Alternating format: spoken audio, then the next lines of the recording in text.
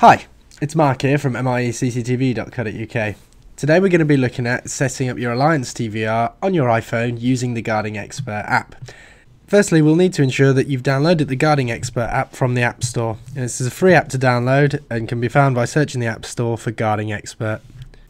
Once you've downloaded and installed the app onto your iPhone, we need to open up the app, click on the circle with the three lines in the top left hand corner. We're going to tap on devices and then we're going to add a device and we want to manually add it. Now the alias for the device, that can be anything you wish. For this example I'm just going to put CCTV. The registration mode needs to be changed to IP/domain. And the address that we're going to use is the one that we set up in our previous video, which is yourcctvname.ddns.net. Now this will be your DDNS address, or it will alternatively be your static IP address. Now we enter in the username and password for the DVR. Again, we're just using the defaults in this example. We click save in the top right hand corner.